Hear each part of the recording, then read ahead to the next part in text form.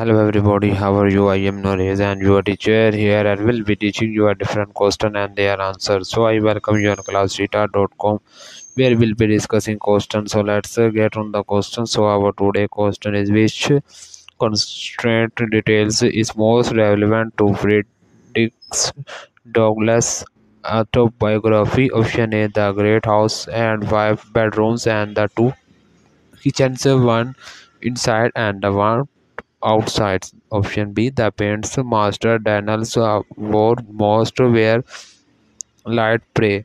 Option C, the mast was put into large wooden tray or throw and set down upon the ground. Option D, the man who helps us horse said we were the fifth boat to and land on the Smith Wharf that day.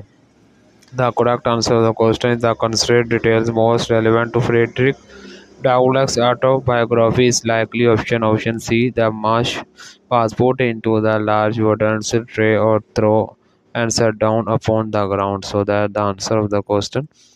If you are searching any other question, please visit www.classdata.com and find on the search section. If you have any question to ask, there are sessions on the right side of the website.